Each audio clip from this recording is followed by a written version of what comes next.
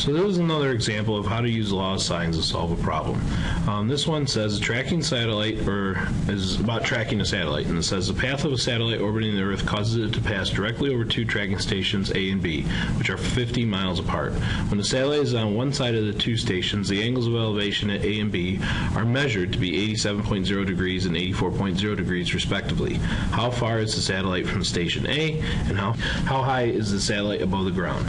So what I want to do is I'm going to actually draw this figure as a triangle, but I'm going to draw it a little bit bigger so that we can at least have some room to write some stuff in there.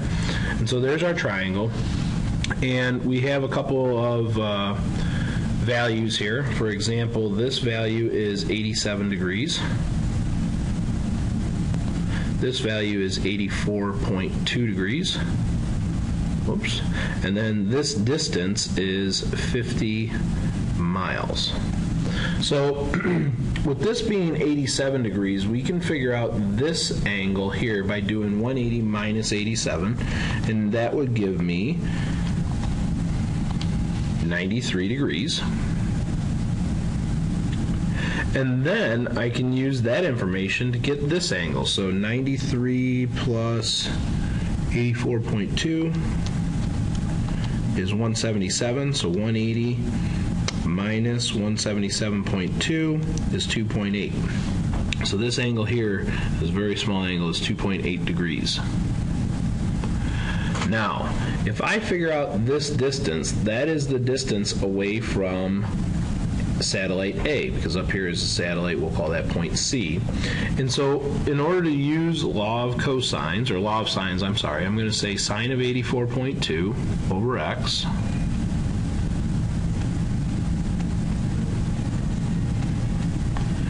equals sine of 2.8 over 50.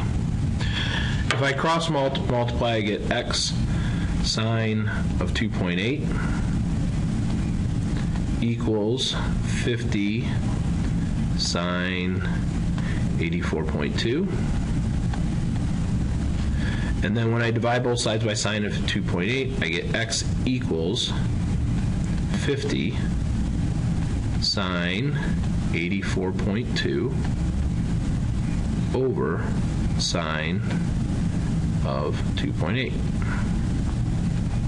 If I type that into my calculator, I get 1,018 miles, round to the nearest mile.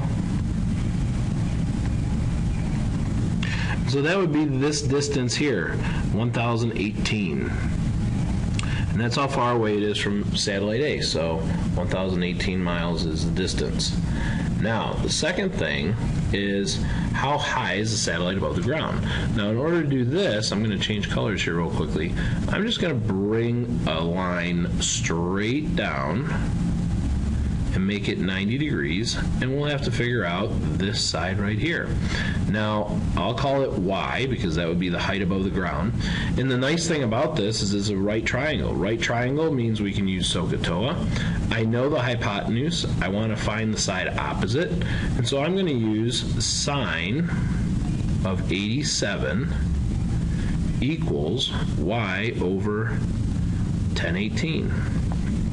If I multiply both sides by 1018, I get y equals 1018 sine 87.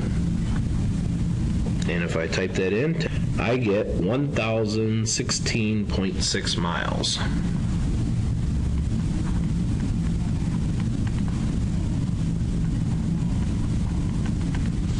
And so that's how far this is, 1,016.6 miles. And that's how we do problem number 31.